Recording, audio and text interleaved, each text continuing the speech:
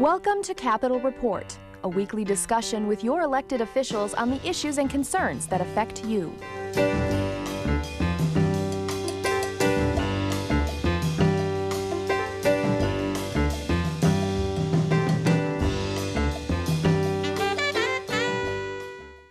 Good evening and thanks for your time with us. I'm David Nicholas. Governor Rick Snyder moves closer to appointing an emergency manager for Detroit. What impact might this have statewide? Also, work underway on the budget, including a proposal for some increased funding to address the problem of dredging in the harbors and the waterways. That and more with my guest this week, State Senator John Moolenaar, the Republican from Midland, currently serving in his first term for the 36th District. Welcome, Senator. Good to have you here. Thank you, David. It's nice to be back with you.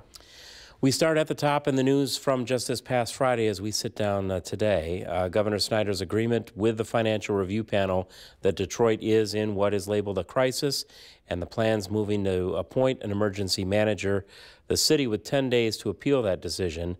Do you think they will, possibly maybe having any other plans to deal with the problems there by keeping control of the city there? Well, I think the challenge is that the city finances are out of control. And this has been a very good faith effort on behalf of the governor, and who has assigned the state treasurer, Andy Dillon, who's been looking into this matter, has been working with leaders in Detroit to try and find a solution. Unfortunately, the conclusion was there really isn't a plan that is viable at this time. And so because of the emergency nature, that was the recommendation to the governor. Detroit would become the largest entity here in this state, and I think some reports were indicating that it could be the largest nationwide to be put under this type of control. From your vantage point, as Michigan is starting to move towards signs of recovery, what would the perception be, do you think, of Michigan's largest city, the signature city that so many people identify, one with the other, Detroit with Michigan, Michigan with Detroit, to now being in this kind of state? Well, there's no question that it is not a positive perception. When you take a city that in its heyday was over 2 million people, and now that it's down to 800,000, when it was a thriving economic base for our state, it's now challenged with crime, with lost jobs, lost people leaving the state, crumbling infrastructure. There are many challenges. The most difficult part of that is that the city council there and the mayor have been able to not to resolve the financial crisis, and as a result they have unfunded liabilities, not paying their bills, and inevitably are headed in this direction. And so I believe the best thing that could happen is for responsible leaders both on the state level and the community level working together to try and resolve this in a constructive way, but it takes goodwill on all sides. I think our governor has really demonstrated that he, in both his approach, which has been a very patient approach, fact-based approach, working with the state treasurer, Andy Dillon, on this, I think has set the right tone. Let's see what the leaders of Detroit want to do and which direction they want to go. Pontiac and Flint have been under the control of an EFM, but as we said, this is Detroit. What do you think the ripple effect could be? Because of its prominence in the overall state economy, we don't have a single economic engine of the auto industry driving everything in this state as it did for so many years. But in all the communities, say, even to use an example, a small business that might be somewhere, many of them within your 36th district that were suppliers to companies in Detroit. What does this change the nature of any of those relationships as the nature of Detroit trying to finally come to a fix? What can be that effect then statewide for those that still do a lot of business with the city? Well, I think the people who have been doing business are not getting paid. And I think what this is doing is bringing to light a problem that's been growing over time and has not been addressed. And so I believe by bringing this to light, by getting creative ideas, people of goodwill trying to work together, in the long run, Detroit could move in a positive direction. There are some very strong business leaders in the Detroit metro area who continue to invest in Detroit, try and do creative things to bring the city back. But now it's time for the government leaders in the city to really step up, take responsibility, and work in a constructive way so that it fosters an environment where people want to live there, people want to invest there, and the economy there can thrive. Given the scope of it, have you had people specifically telling you, as you said, we're not getting paid? I mean, have there been dry spells where some of these smaller firms, that's been the situation? Absolutely. Both the city government as well as the school system, I can still remember asking one of the leaders of the school system, what are your unpaid liabilities that you owe your vendors? And the answer was, we don't really know. And so to me, that's a troubling scenario. What this is simply doing is shining a light on something. Yes, it is not attractive. Yes, it does put Michigan in some ways in a bad light, but let's solve the problem, because we need a healthy Detroit, a thriving Detroit, and I think the governor's on the right track. And has that happened up into your district too, where company XYZ and community ABC has not received a specific payment from trying to do business? I'm not aware of any suppliers in my district. Most of the people in my district are not doing business in Detroit. What I find, though, is there are different pockets of leadership in Detroit, and all have the opportunity to contribute something positive to this situation.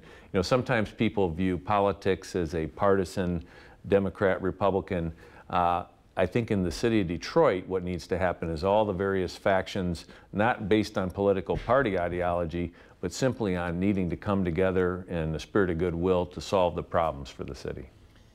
Have there been discussions outside of the governor specifically and working on this with State Treasurer Dillon to solicit any opinion from any of you at state government level to work together to find any solution? Or the discussions gone that way? And I think of the quote from former GOP presidential nominee Mitt Romney, who, taken out of the full context of the statement, but the dubious quote was paraphrased as "let Detroit go bankrupt." There was a wider context there, but the feeling that the problems had gotten to a point where something drastic needed to happen, either with the auto industry as a whole, the city in its own right. Is municipal bankruptcy then something that could conceivably still happen? And to that, I mean, emergency manager being one issue, possible municipal bankruptcy being another, where do you see this possibly going? And you'd probably have to have a lawyer to determine all the similarities and differences of what a emergency manager is able to do in this process versus what the courts would do in a bankruptcy process. But the similarities are that you have a troubled financial institution without the capacity or the ability to resolve its issues. And as a result, people are being harmed in the process. And so whether it's the emergency manager who could come in and work with the entities to solve the problem, or the courts ordering it and mandating it, I always believe that if you can have someone in there trying to help solve the problem, working with all the parties to resolve differences, that's probably better than just having a bankruptcy going through the courts and a judge just issuing an order, and that's the end of the story. So what the city of Detroit will decide on that, I don't know, but they are certainly in an emergency financial situation. I believe the governor, by providing this option and giving them the flexibility to choose, is doing everything he can do as the top elected leader in the state to try and bring leadership to the issue. Directly to the level that you and your colleagues do operate with, and that is the state budget itself. If we look at even something as basic as bills regarding revenue sharing, does this potential change for the city of Detroit impact any more of the overall state budget process? Because the situation there being altered, does it have any, again, I guess to use the term ripple effect, into what's being done for a state budget as a whole? It clearly does have a ripple effect. At this time, there's not a proposal before the state legislature in terms of funding or somehow trying to improve the financial picture of Detroit using state dollars. I'm sure that as this process goes forward, those requests will come. The state already puts a lot of revenue sharing money into the city of Detroit and to be used for these kinds of purposes. The concern is how much should the state be liable for a city's mismanagement of its funds, but those are questions that'll have to be addressed at a later date. The main thing right now is for them to stop the hemorrhaging and right-size their government, and then see what can be done to improve the economic position to grow the state out of this, or grow the city out of this condition. Outside of this, then, for the budget itself, the proposal obviously has been out now for a few weeks. What has been done? What is scheduled here in the next couple of weeks that's coming before either, well, in this case, obviously, particularly for you, the Senate side, before the spring recess on March 25? Sure. Well, the year starts off in Lansing with the governor's State of the State address, which he gave in January. He gave his budget message in early February, and now the legislature is in the process of working through that budget. It's about a $51 billion budget for the state of Michigan. The process as it works is that the Appropriations Committee takes the lead on that, and various subcommittees have hearings. We're in the middle of those hearings right now. Usually before spring break, we would make a recommendation from the subcommittees on what the budgets should look like from the legislator's standpoint, and then they'd go to the full Senate sometime after spring break. And then by summer, the goal is to resolve the differences between the House and the Senate, and then go to the governor for a signature. And as you know, in the last couple of years, we've been really on target, letting people know what they can expect from the state budget and what they could expect from those who receive funds from the state. In the past, we've stretched that out into October and even had government shutdowns. But really, we've made a lot of progress on that front. I expect it to be a similar time frame again this year. Any particular budgets that are the priority? Is it looking at the $51 billion as a whole, or is this being broken down into some of the individual departmental concerns? Well, the two key areas that are probably the most at the forefront that the governor's budget recommendation included, and the legislature now has to wrestle with, the governor proposed additional funding for roads and put out various ideas on how that funding might be obtained through registration fee increases and various fuel tax increases. There have been a variety of proposals to increase, whether it's the sales tax or other means. Those are being digested and evaluated in the legislature right now. And what are the folks in District 36 telling you? So there's a lot of roads in that district. Sure. What are people telling you? I can tell you that people are concerned about their roads, but they're also very concerned about their financial situation. And right now, the proposal for a registration increase or a fuel tax increase has not gained much support at all. And so, I'm someone who believes we want to dedicate more funding towards roads, but first we should look within our state government budget and say, what can we increase in terms of dedicated spending towards roads, living within our means, before we start asking the taxpayers for more dollars. One other thing that did come up was a call for $20 million to go towards the dredging of harbors. You've introduced a bill that would allow money to come from the Natural Resources Trust Fund to pay for that work to be done. Tell us about that proposal and how it's either are linked or significantly differs from what the governor himself proposed. The governor is proposing using funds that are already in existence and basically changing the priorities within when projects would be done. And so he's identifying emergency dredging situations. For instance, in my district right now, there would be two situations in Alpena and Harrisville that would be considered emergency dredging situations. Now, on the forefront earlier was a grant that would allow East Tawas to be dredged as well, and to me that's an important priority as well. Now, if we do two out of those three, then the one doesn't get done. What we've realized is because of the lower water levels in our lakes, we are in a situation where we need to act and act swiftly. And so I'd like to see all this done. The Natural Resources Trust Fund is a pretty tightly held fund that is used to fund different projects based on natural resources and recreation. And what the bill that I introduced is basically a bill that says that dredging so that people can use these harbors for recreational purposes is a relevant use of those funds and consistent with the intent of how those funds should be used. So whereas many people would say, well, yes, that's already allowed or consistent, we wanted to spell it out in state law so there was no question, because it's important that we get this work done as soon as possible so that we don't go year after year with not being able to use those harbors. Some critics came out quickly saying, though, that it would, any such provision would immediately drain that down to nothing.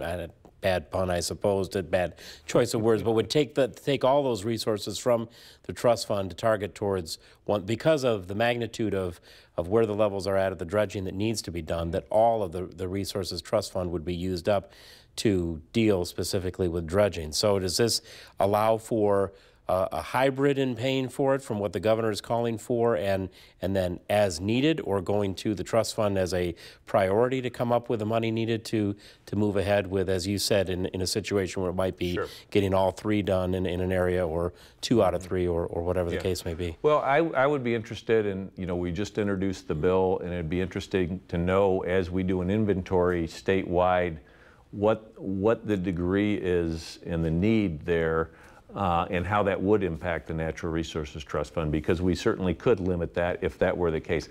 At this time, I'm not concerned about that. Anytime you bring up an issue of spending, there will be people who, if they don't benefit directly from that spending, may oppose it because they have an idea on how that money should be spent elsewhere. So what I intend to do is, as this bill moves forward, is to have those hearings and make sure we are able to accomplish our goals and protecting and preserving our natural resources and making good use of them for all our citizens. U.S. Senator Carl Evans has been calling us over the last couple of years wanting to talk about the fact that he has been trying to get access to what he says is a sitting, unused, for whatever reason, $2 billion fund through the Army Corps of Engineers to address specifically this, and has raised concerns as to why that money hasn't been unlocked to go towards this here and elsewhere. Any connection, or could there be any link between what the governor is asking for, or contact with the senator to see if his proposal on the federal level could take care and address any of this? I think we should definitely be working together and looking at all the possible resources. And that's one of the challenges when you have different protected funds that are used for specific purposes. Sometimes those purposes are so tightly defined that you aren't able to do some of what needs to be done. And so hopefully good judgment will prevail and we'll be able to use those resources. Natural Resources Trust Fund is basically capped at this point because there's a lot of funding in there. So the goal would be, let's use our funds and make these kinds of investments at a time when there's an emergency, and let's preserve the original intent of those as well. People always talk about the rainy day fund, whether we've used it all up, whether we find ways in some sort of budget reorganization or a surplus of any kind to put money back into there. What are the, you're talking specifically about the Natural Resources Trust Fund. What right now is the state of that rainy day fund, and what are the feelings as to how we should or should not be using that? Well, the rainy day fund in Michigan is at about $500 million. And so that is a significant accomplishment over the past 2 years, that we have gone from a structural deficit to putting $500 million in the rainy day fund. At the same time, you have pressures that are emergency needs. Some would argue that would be the roads. Some would argue that would be dredging. There are a host of other areas that money could be spent. So probably some saying Detroit, if we go back to where we started this conversation. And what I would argue is, I think it's important that we have a rainy day fund. I think it helps us get an improved credit rating, which allows us to borrow paying less interest. It sends a positive message about Michigan around the country that we have our fiscal house in order. But if there are things like roads, infrastructure needs that if you neglect them, they continue to get worse on an exponential basis, then maybe that's a place where you would use that those rainy day funds as an investment in the future. So that'll be something we work on in the legislature with the governor and help set those priorities for the budget. But I think it's a significant new day when we have that kind of money in our rainy day fund. We talked about where things are currently with committees addressing the budget. You're the first senator to join us in this current season. House members have been telling us about new or reappointed positions that they have. For the committee assignments that you have, give us a rundown of what those are. Sure. Maybe if there's any particular highlights coming out this week or next for issues coming up before Sure. those particular committees. Well, we talked a little bit about the Appropriations Committee, and I chair the Department of Community Health budget. Also, I'm the vice chair of the overall Appropriations Committee. On the Military and Veterans Affairs Policy Committee, I chair that committee, and one of our goals is to really reach out to veterans and make sure they have access to the benefits that they are entitled to. You could cover a wide range of employment opportunities, educational opportunities, but right at the forefront is health care benefits. A recent study came out about 1.5 years ago that listed Michigan right at the bottom in terms of our veterans accessing federal health care benefits.